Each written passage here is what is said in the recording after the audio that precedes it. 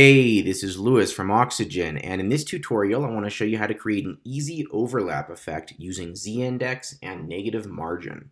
So you'll see on this page I've got this hero section here, and then this content section, but I have this testimonial element overlapping both the hero section and the content section, sort of floating above it. So it looks pretty cool.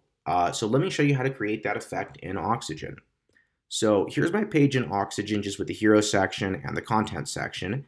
And now what I'm going to do is add a testimonial element and make it overlap right between the two. So the section on top is where I'm going to add the testimonial element. So let's go to Add, Testimonial, and let me style this so it looks good. So I'm going to go to Advanced, Background, give it a white background, give it, say, 50 pixels padding on all sides. Let's go to Effects, Box Shadow, and give it a 20% dark box shadow. Let's say 4 pixels offset, 20 pixels blur. That'll make it pop off the page a little bit. And then let's go to size and spacing. Let's give it a max width of 600 pixels. And let's go to borders and give it a border radius of 3 pixels. Okay, and here's our testimonial. It looks good. Let me just pop in a little image here so it looks better. And here we go. There's the testimonial. Now let's go ahead and create the overlap effect. So to do that, we're going to use negative margin. So the first thing you're going to want to do is take off all the padding on your section. So the testimonial is right up against the bottom of it. So remove the padding. The next thing you want to do is space the testimonial away from the other elements. So if you want it to be this far away, just drag until it's where you want it. There we go. That looks pretty good. Now let's go ahead and create the overlap. So to do that, we'll go to Advanced, Size and Spacing. And for the bottom margin, notice we add 100 pixels bottom margin, that it adds 100 pixels of space below it. But if we add negative margin, say negative 100 pixels, it pulls up the items below it. So let's go ahead and get that pulled up as much as we want. I'm going to say right in the middle of the image is going to look good. Now the problem is that, of course, this section is covering up the testimonial. Now in Oxygen, when you mouse over an element, it'll bring it to the front. But if the user was just viewing the page on the front end, this is what it would look like. So to fix that, we need to give the testimonial a z-index. So to do that, we're going to go to Advanced, and then we're going to go to Layout. And under z-index, we'll just give it any positive number. So I'll give it 10. And that's going to make it float above the rest of the elements. All elements with a lower z-index will have this testimonial floating above it. So there's the overlap. And then the last thing we want to do is, since it's pulled this section up by negative 100 pixels, we'll want to give it that much space to compensate. Just drag down to give it the space. And there we go. There is our overlapping effect using negative margin in z-index. So to recap, we take all the padding off the section, or the bottom of the section where we want the element to overlap. We go to the element, we go to Advanced, Size and Spacing, and we give it a negative margin. Looks like negative 117 is dead center right here. And then we add padding to the element that's after it, so it looks as it did before, and there's enough space. And then, of course, lastly, you go to Advanced, Layout, Z-index, and give it a Z-index so it actually appears.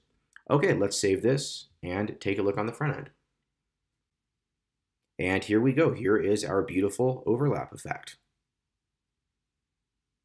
Okay, next up, let's create something a little bit more complex. So I'm going to show you how to create these feature blocks where we're using an overlap. So we've got a feature and then an image, and then an image on the other side, and another feature, and the feature box is overlapping the image. It creates a cool effect. And we do this using negative margin and z-index. So let's go into Oxygen, and I'll show you how to create this step by step.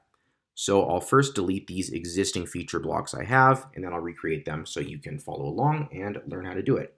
So to start, we're going to add in a section. And then I'm going to set the section background color to an off-white. I already know the hex code. I'm going to use F7, FA, FF. And since I'm going to reuse this elsewhere, let's make this a global color.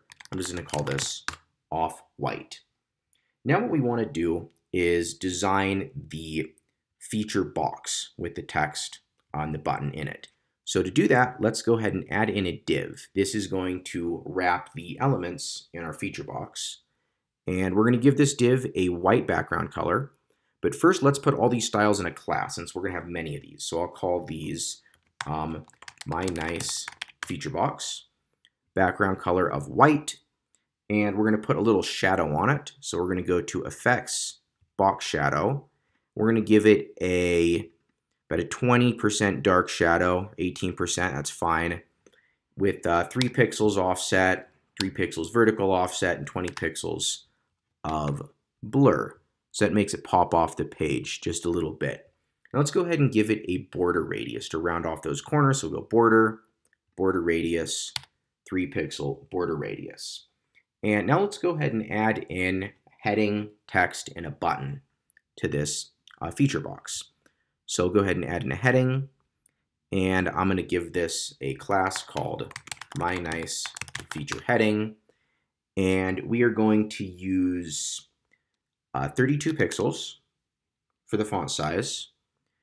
These might go multi-line, so I'm going to set the line height to 1.2. And then what we're going to do is add that nice little bar effect after the text.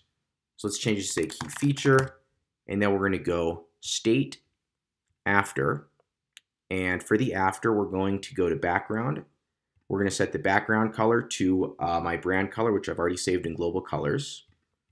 Then we're going to go to layout, display block, and it's not showing up yet because it has no size. So we're going to go to size and spacing and give it a width of, say, 60 pixels and a height of 5 pixels.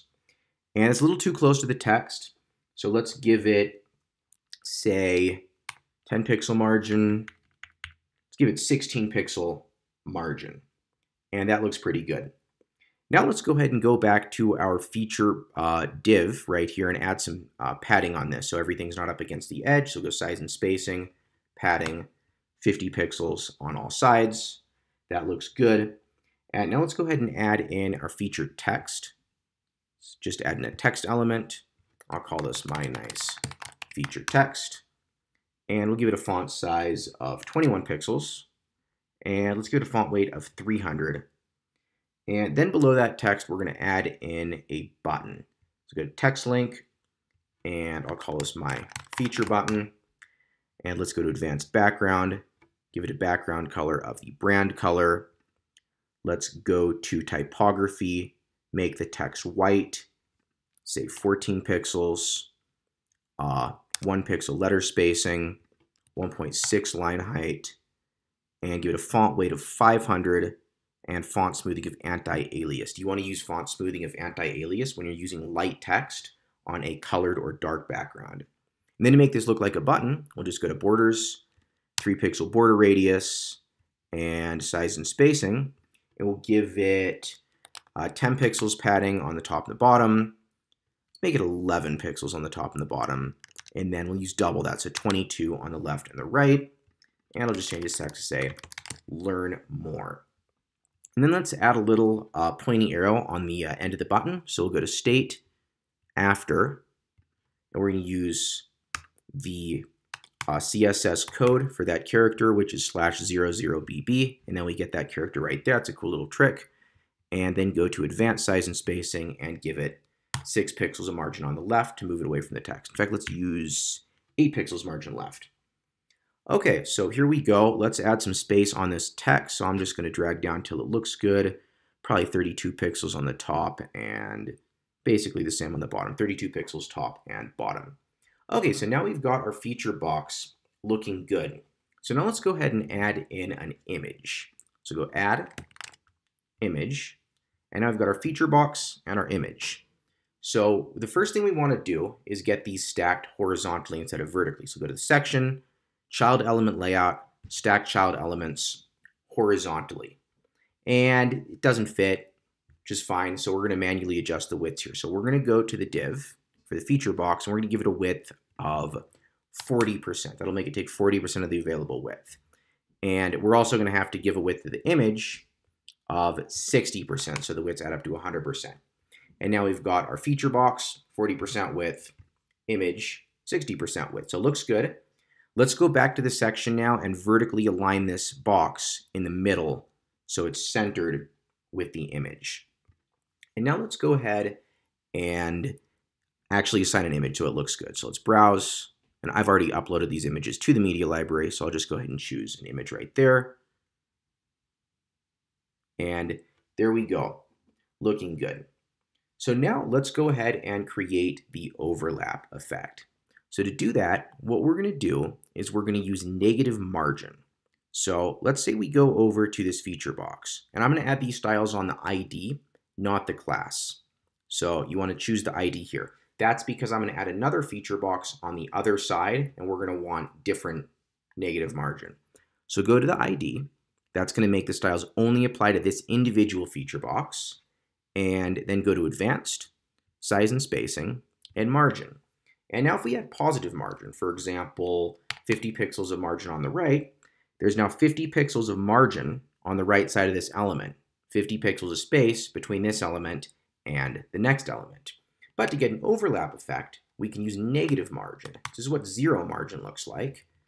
If we use negative margin, we start to pull the image into the element. So let's use negative 100 pixels of negative margin. So now we have the image overlapping the feature box. Now the problem is that the image is displaying above the box. Now in Oxygen, when you mouse over an item, it automatically brings it to the front so you can see it.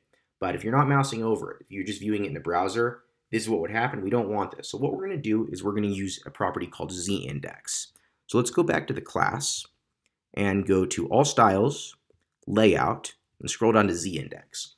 And we're going to give this a z-index of 10. Doesn't matter, any positive number will work as long as it's higher than the z-index of this element.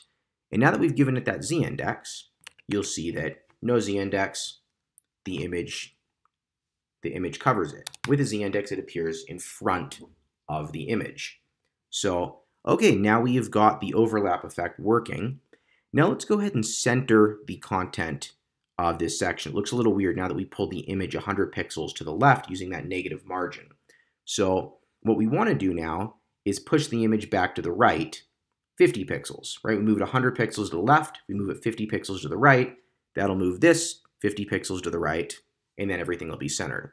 So let's go back to the class here, go to Size and Spacing, and let's go back to the ID, negative 100 pixels margin on the right, 50 pixels margin left. And now that's centered, that looks good.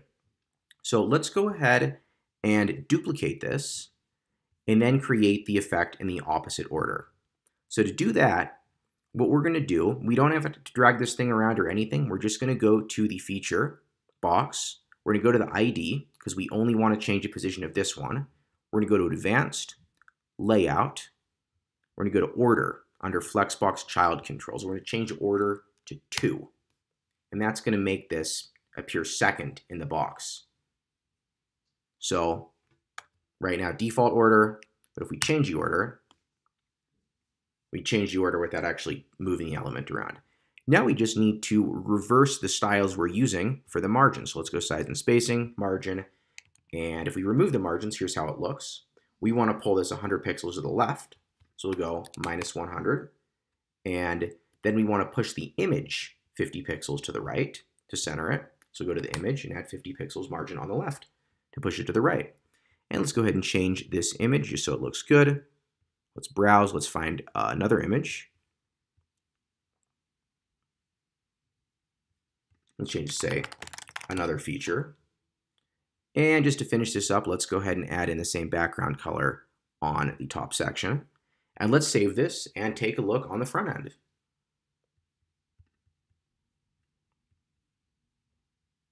Okay, here are our beautiful feature blocks with the overlap effect.